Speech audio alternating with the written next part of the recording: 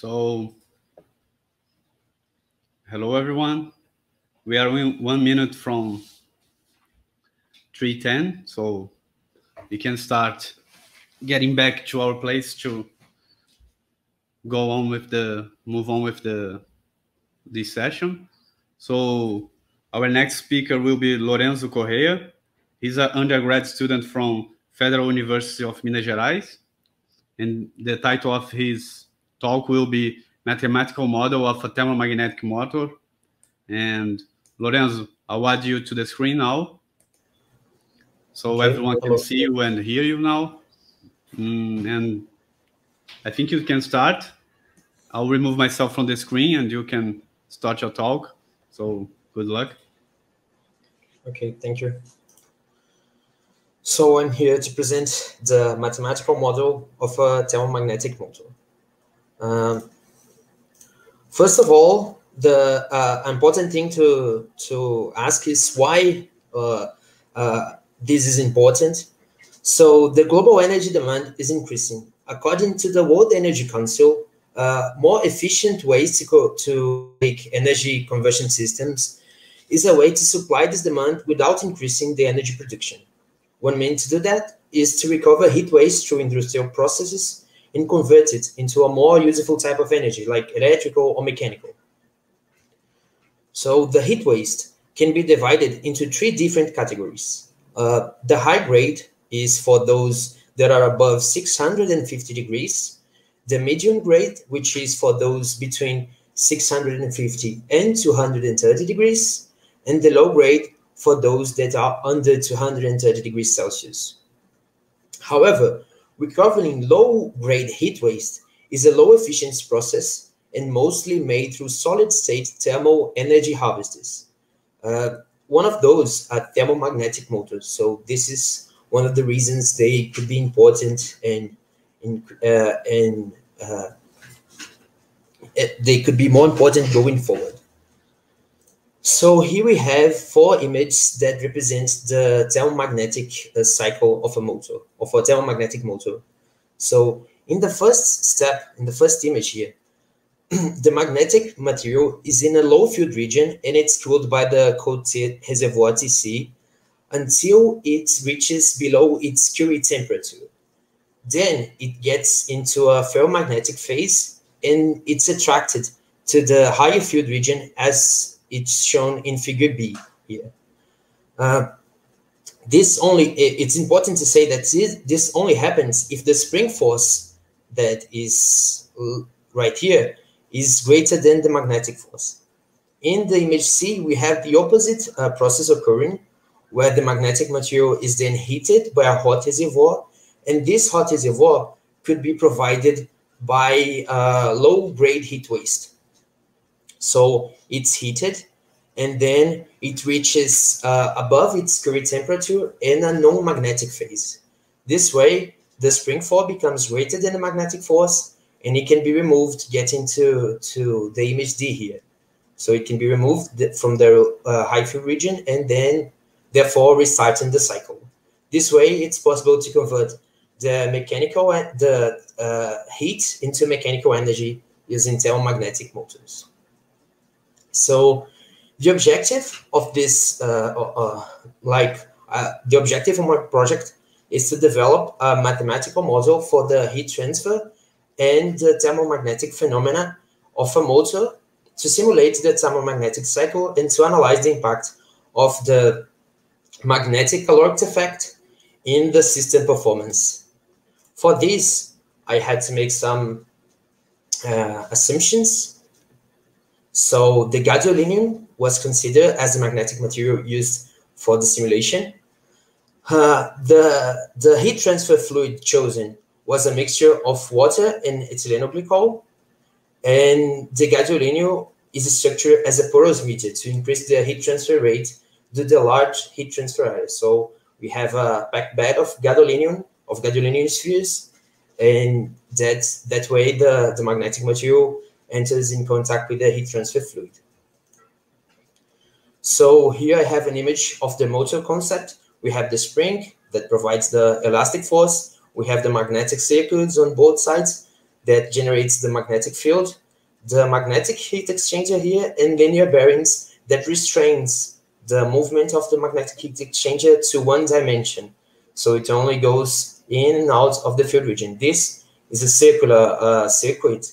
So the both horizontal directions are symmetric, and the only considered dimension is the x-axis here, which is the vertical axis. So the movement is vertical, and this is how it works, the motor for the simulation. So the magnetic field is generated by a nested Halbach cylinder, as shown in this figure. So 3 cylinders, and it's the field is generated in the green region. This figure on the right shows how the magnetic field is distributed inside the cylinder according to the position.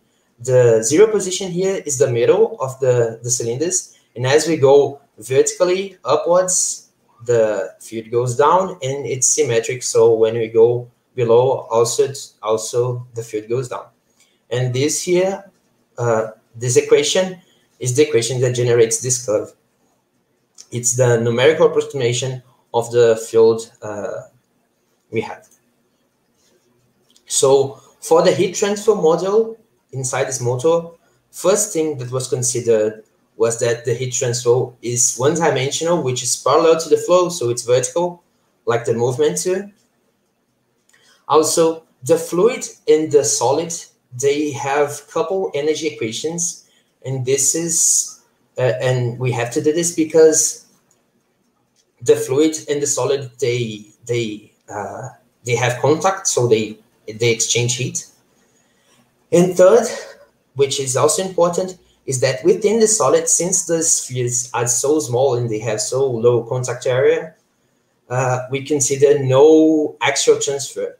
So the solid phase only transfer heat with the fluid phase, while the fluid has the advective and diffusive terms. So here in the fluid energy equation, we have the first term, which is the energy inside the volume, and the second term, which is then the energy that crosses the borders of the volume. This must be equal to the third, which is the coupling term, so the energy that it exchanges with the solid. The fourth term here is regarding the diffuse and advective term of the fluid, and the fifth term in this equation is the generation of heat by friction. The solid energy equation, since we don't have axial transfer, is only dependent on the fluid energy. So its only term is the coupling term, the fluid equation. And finally, to define the losses of or the loss of pressure, so we can define the heat generated by friction, use the Ergun equation with the McDonald's coefficients for porous medium, so as described over here. For the position model, so the first thing that was important was that kinetical factors were disconsidered. So the position at each time was always evaluated by generating equilibrium between the magnetic force and the elastic force.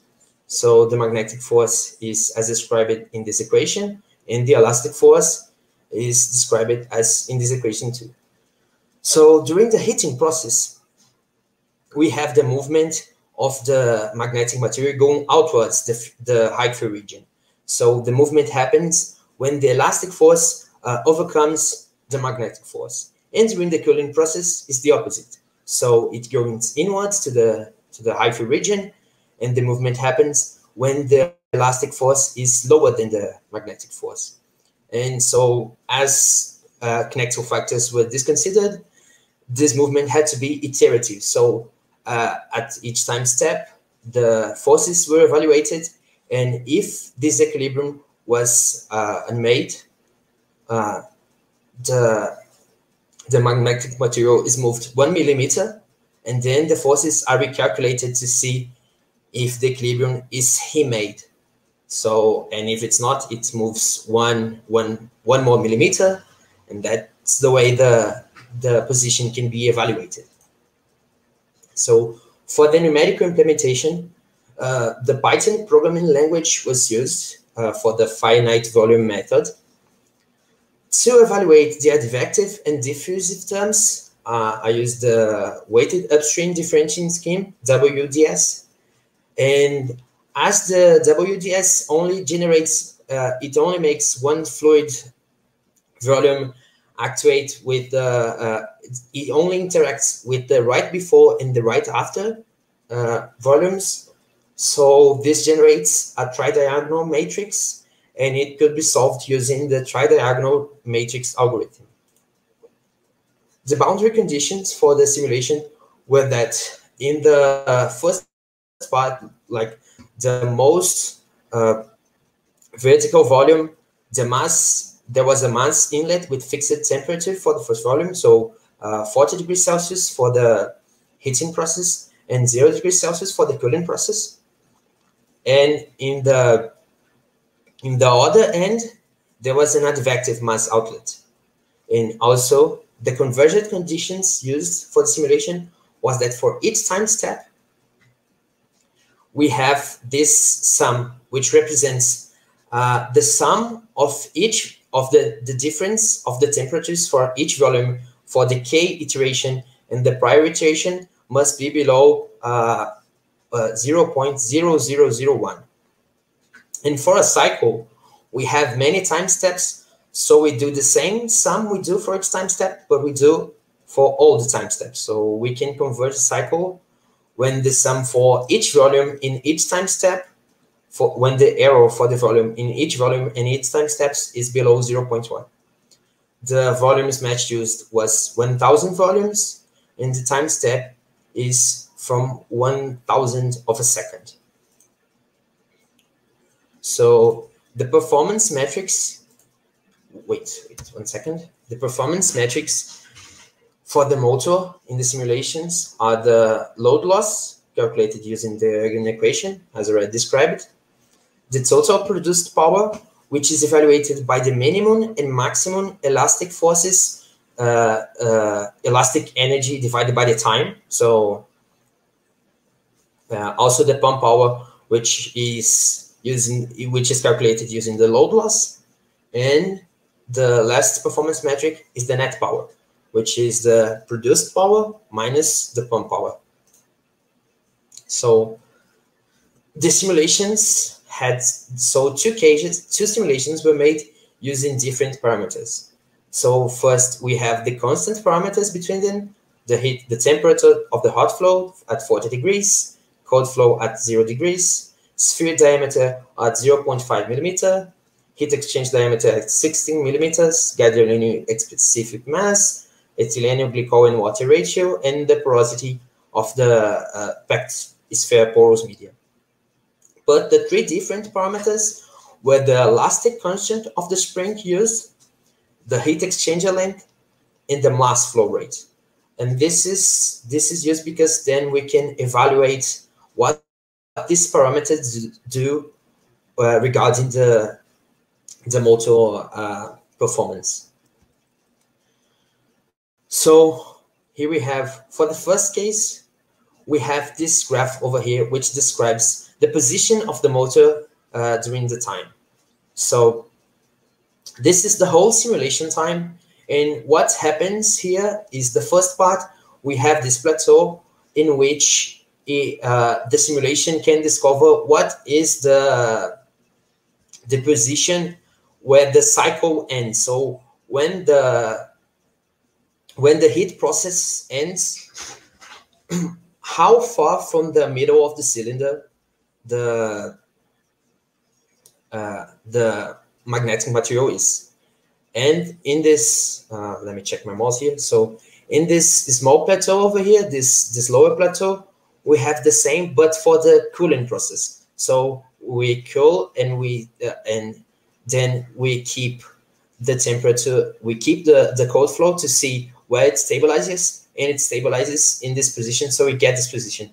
And once we have both positions, we can then proceed to make the real cycle, which is triggered. So we have the heating process, and the heating process is ended once that temperature, once that position is reached, and then it starts the cooling process. And once the lower position is reached, it also re-triggers the heating process. So therefore, we can have these cycles that are have the movement limited by the position of the heat exchanger. So then the 3 cycles were made, and the third, it already reached a developed state. So looking at the third cycle, we can see it zooming at this cycle. We can see the first part of the heating, which leads to a very small increase of position. And then in the second part, we have this gap over here.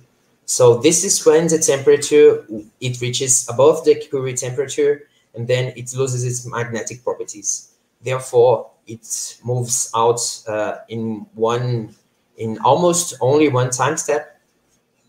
After this, the cooling process is triggered, and it starts cooling really slowly. Then it has this big gap, which is much smaller than the first one, but it's also a gap where it's outside the high field region, and it gets inside fastly. And then for the last part is a much smoother. So the last part is a much smoother curve. We can see here that the positions go from minus than 0.40 millimeters up to 120 millimeters. And the time taken for this cycle is almost 0.7 seconds. So for this case, the second case, we can do the same thing. We also generate the plateaus here, and then we have the 3 cycles. These 3 cycles, it's important that they are not established, but by the convergence condition, it converges in 3 cycles for these 2 cages. It's a coincidence, it's not established. So zooming in, we can have the same force. So first, in the start of the heating process, the position changes really slowly. Then it has an abrupt change of position. Then it has an abrupt. Then when we start cooling, it has this abrupt change also, and then the smoothing of the curve. And we see that in case 2, we have the position varying from almost 45. It starts at 45 millimeters and it goes up to 120. And the timing is from 0 to 0.4 seconds. So it's a shorter length cycle, but it's also it also goes through a shorter distance. So then we can compare with cycle time. So as we already have seen, the first case has a shorter time. It produces more energy. The first case has a longer time, I'm sorry. It produces more energy. It has a lower pump, and therefore it has a higher net produced energy. So the pump power is close for both cases. The short length presented the shorter cycle. Yes, this also has the shorter length. The greater length provided a higher magnetic force, as we can see by the fact that it has the greater distances. So it has a higher elastic force too. And therefore, as shown by the net power, the higher magnetic force were more relevant to improve the net power than the shorter cycles in case 2. So we also did the first simulations were made without the magnetic caloric effect, and we did them with the magnetic caloric effect to show the difference in results. So these are the same results. So the case 2 had really near results, almost no difference, and the first case had a little more different results, but also they were really close. So the error we get when comparing both cases, the percentual error is described over here. So it's less than 10% for every one of the performance evaluations. So the conclusions were that this model was successfully implemented, allowing the analysis of the pump power and the produced power from in both cases and for a thermomagnetic motor in general. The position of the heat exchangers provided important information for the cycle. So the cycle, we have there the fact that there was that spike is really interesting, that spike in the position, and also the fact that during the heating process and the cooling process, these are different. So one way to define the starting and end position was the one that we chose, which was when we have which was to maintain the cooled and the hot stream for a determined time, but we could also search for other ways to define the start and end positions so that we can maybe get shorter cycles that generate more power because they're shorter and they don't have the parts where the heating and the cooling generates less movement, because the movement, after all, is what gets the power in the system. And at last, the comparison between simulations with and without the magnetic caloric effect showed that this phenomena presents low impact, and therefore the results are really close one to the other. So acknowledgements to the Department of Mechanical Engineering from UFMG, also to the Federal University of Minas Gerais, the PRP key and the CNP key, because there was a scholarship, some funds for this project. So here are some references, and at last, thank you for your time. Here's my mail, and here's the website from the laboratory, if any of you also want to check it out later. Okay, Lorenzo, thank you for your talk. It was a very nice talk. We have time for questions. I'll check the chat to see if there's any. There's one from Paulo. Can you read the screen? Oh, yeah, I can. Yeah. So do you guys will build the motor? So yes, it's one of the intentions to build this motor. Many of the parameters that were decided was based on the fact that these were resources that were already available. So the simulation has the intention to generate a working motor that we can build and test and compare later. Yeah, okay. Thank you. Yeah, we don't have any more questions in the chat. I have one. You consider a cylinder in order to generate the magnetic field. Have you considered any other shape to instead of the cylinder to generate the magnetic field in your mathematical model? So actually, no. The Halbach cylinder is one of these resources that are available. So since the magnetic part and the magnets are some of the most expensive resources for building the motor, we chose to use them for the simulation and not try other configurations to generate the field. Okay. But yeah, other fields could generate very different results. So thank you again, Lorenzo, for your nice talk. Feel clapped for the talk. And we have a few minutes again for the next talk. It should be around 7 minutes. So we'll wait a few minutes so we start on schedule. So I'll remove you from the screen so you don't be here. So excuse me, Lorenzo. Thank you. So the next talk will be Henrique. So we'll wait around 6 minutes to start it. So we will back in 5 minutes. I'll remove myself on the screen.